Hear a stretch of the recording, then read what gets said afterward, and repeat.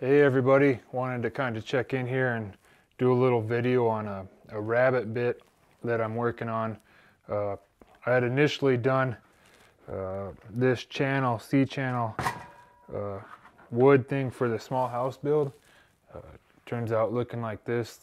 I did it all off the table saw and with a hand chisel, and it took quite a bit of work. The table saw I was using, it's only about 1.5 horses, and it really struggles to make these grooves. So what I thought about doing is doing it on the shaper, because the shaper's a 3 horsepower shaper. I had a blade that would have worked just fine. This is actually a dado blade, and it fits on the bit for the shaper just fine. But I wanted to stack like 3 blades in a row or more. I bought some bushings here, 59-cent bushings. They go in between each blade, and then you can stick another one on top, and you make yourself kind of a deep rabbet dado type deal. I really like the tools that Laguna Tools puts out. They have a bit for doing something like this for your shaper, but it's like a $500 or $600 bit. So I'm not really in the market to be buying that right now. So I'm going to make my own off the same principle. So if you watch my video on saw sharpening, you know that I have a bunch of these old carbide blades. The problem is that the hole that they come with isn't the right size. So what I did is I went and I bought this Irwin knockout blade, or knockout bit, right here. So it's a $44 bit, and it works super good. This is one that I already did right here, and you can see when I put the bushing over it, it's a perfect match. So if you buy the dado blade, which is this one right here, these can go all the way up to $100 a pop. This one's probably a $40 one. So I bought that bit for $44 and a bunch of bushings. These are 59 cents a pop, so like $3 worth of bushings.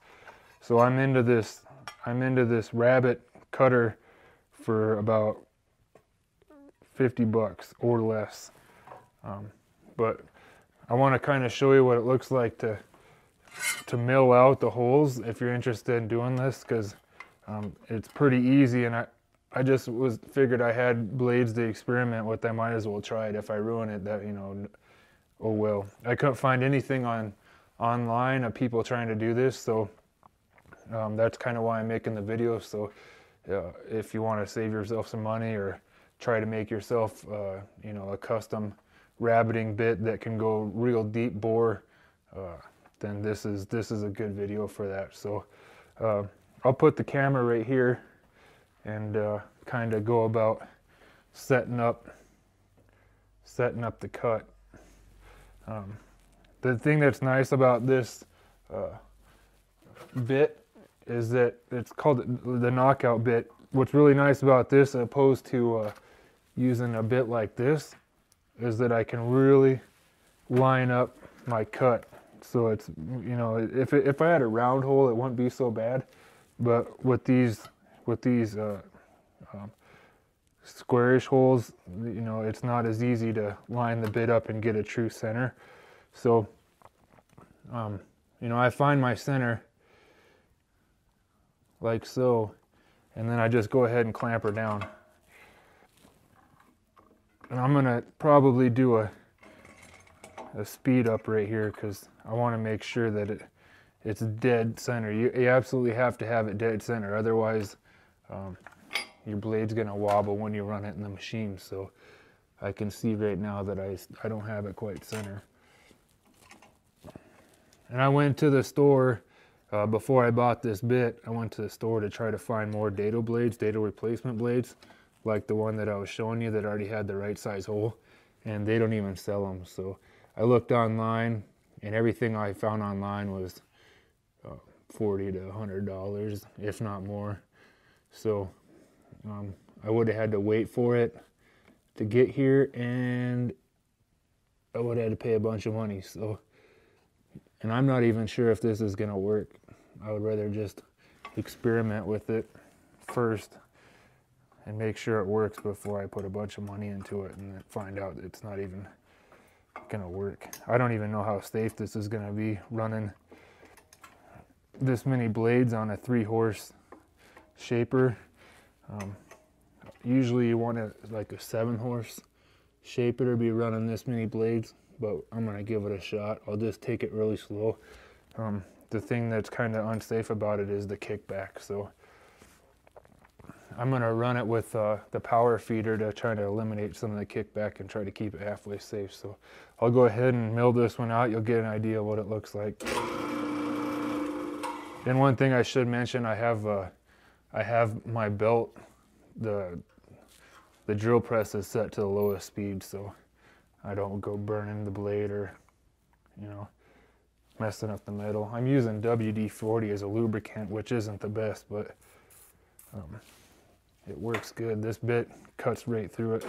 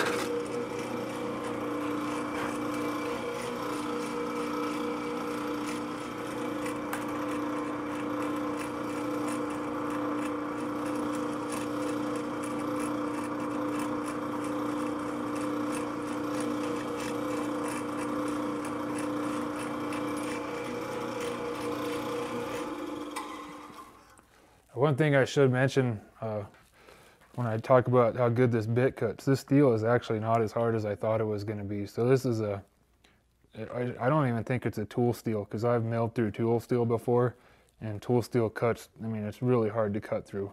I think it's just a regular, you know, strong steel with the carbide inserts, because all the holes I've milled, they've milled really easy. So I'll go ahead and stop here. I'm going to mill the rest of these blades out, and then I'll go ahead and stack it onto the shaper and get the rabbet bit all assembled, and then do some test cuts with it. Alright, so today's a different day. I'm picking back up kind of where I left off the other day with the rabbeting blade. You can see I have my guide on. I actually had to space it out a little bit because the cut was so deep. I have it all the way back, and it was still giving me a little bit too much. You can see right here, I'm working on a solid door for the small house build. This is going to be the bottom rail. I got the 2 side rails and the top right here. I still got to cut grooves in them. This is my first pass. I went ahead and took it light just to see what it would do. It actually ran through the rabbeting bit, the one that I made, better than the other bits that I have as far as chatter goes. So this is a rabbeting bit here too. Now the reason I'm not using these, there's actually 2 reasons I'm not using these. First one is because I don't have a 3/4. This one right here is 1 1/4. My other one's 1 inch, and either one of them will work. I want a 3/4 inch groove, or a 3/4 inch rabbet. Technically, I probably could run it on the dado, on the table saw with the dado blade, but like I said before, the table saw really doesn't have that much horsepower. When I ran it on the shaper here, it didn't bog down at all. So, you know, I'm running 5 saw blades, I think, or 4 saw blades on this, and they're all ripping blades, and it didn't bog down at all. So That's really the reason I'm doing it this way, is just for horsepower. I know if I ran it on the dado blade, it would have a real hard time cutting this much wood out at one time. So yeah, I did my first pass. It's only a 1/2 inch deep. I'm gonna end up going probably another 2 passes. I want it to kind of be about 1.5 inches deep in there. So that's where I'm at right now. Again, this groove right here is actually for the boards that'll go vertical for the door. So they'll fit into this groove. There's going to be a groove here and another groove here. That's where I'm going to kind of start the video for showing you guys this thing running. So I'll go ahead and I'm going to set the camera up right here to start out with, and then I'm going to fire everything up here and we'll get to cutting.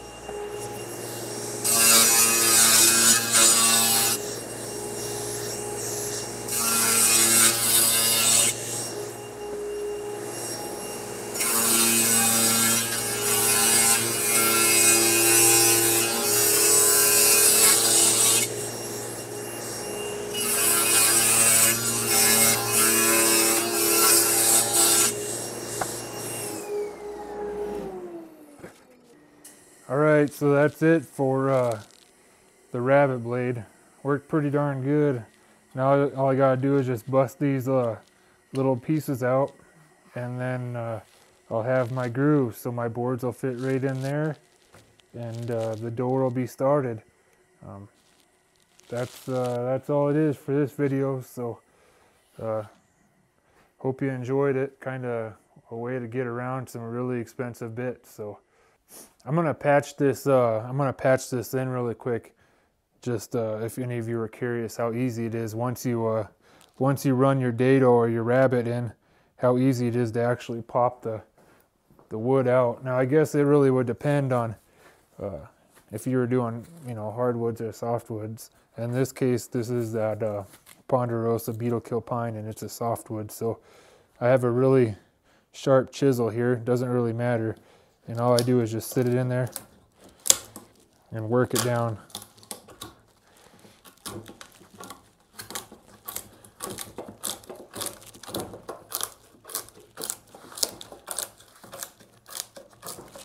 Now, if you had the right bit, you wouldn't have to do this. It would just be one cut on the shaper and you'd be good to go. Now, the advantage of this bit that I made is that I can go almost 3 inches deep. So you'd be hard pressed to find a tool for less than $3 that can go 3 inches deep. Even the Laguna tools might have trouble going that deep. Now, I wish I had a Laguna tool bit, but this will do in the meantime.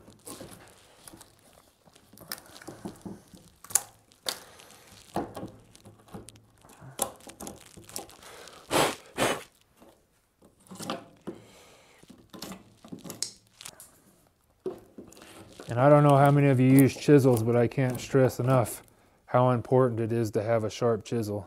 I mean, I sharpen these with the Japanese Waterstone, and you can see how sharp that is. That's sharper than a razor blade. And I use a honing compound too for the final pass. And that gets it extra sharp.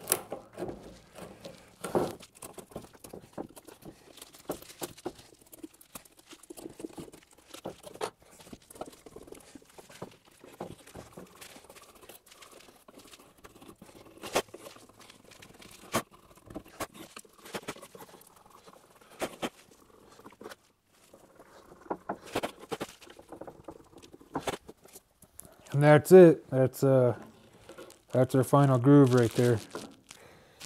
I'll just keep doing the rest of them and then finish this door up. I'll probably do an end video on the doors so you get an idea.